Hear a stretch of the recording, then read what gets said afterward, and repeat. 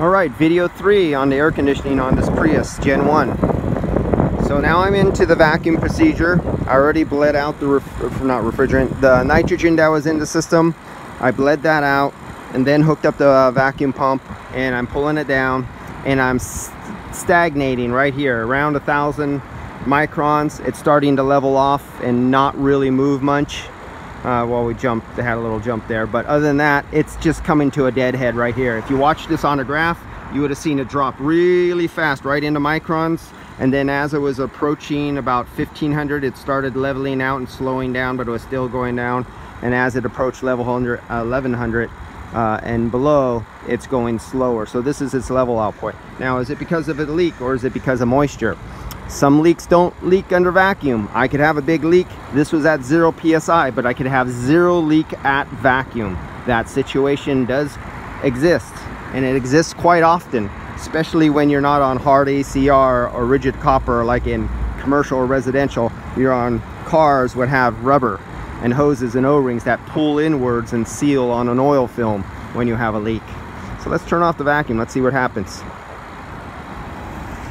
Steadying out, you see it, you're going, oh my god, it's going down. Think of a wave in a tank when you push a fish tank and it goes back and forth and it levels out until there's no more waves. Vacuum's doing the same thing. How's that for an analogy? Okay, so we're really not rising. So I have no like big leak that I could read under vacuum, and I was able to get way down here really fast and level out at about here. And unless it's a leak, I'm gonna kind of bank on there's no leak under vacuum, but there is a leak under pressure. Unless it's a leak, and this Prius is not the electric compressor. It is the clutch with a shaft seal at a clutch that actually works. It's not a 3-phase high voltage electric compressor on there. Got to make that clear, because some people automatically think Prius, they think electric compressor. No, this does not have ester oil ND11. This has PAG ND8 oil in this compressor. All right, so I'm gonna stop right there. I'm done what I'm gonna. Oh, one other thing. Every time, and I've stressed this in other videos, always check the capability of your vacuum pump and your gauges through your hoses and up to your fittings by disconnecting your couplings from being engaged to your service fittings to the fittings in the system. Make sure your gauges and hoses can pull down below what you want to achieve. So just simply back off your gauges,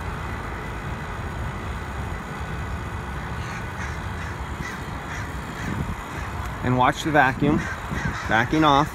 So now they are open, they are not engaged with the system. Let's open up the vacuum.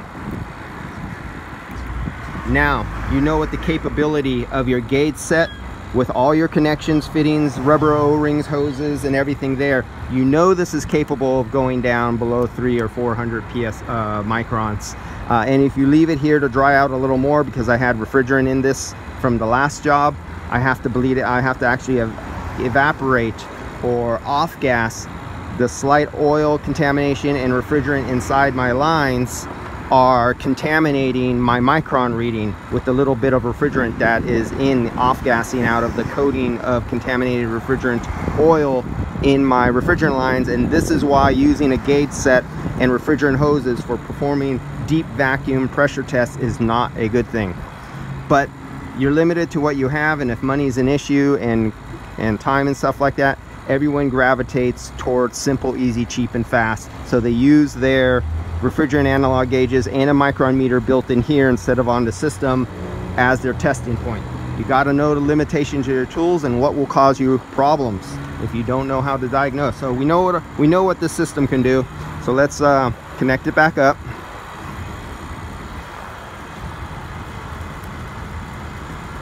And I will go I got the gauge already hooked up. I got my scale and my gauge reading for my scale wireless right here.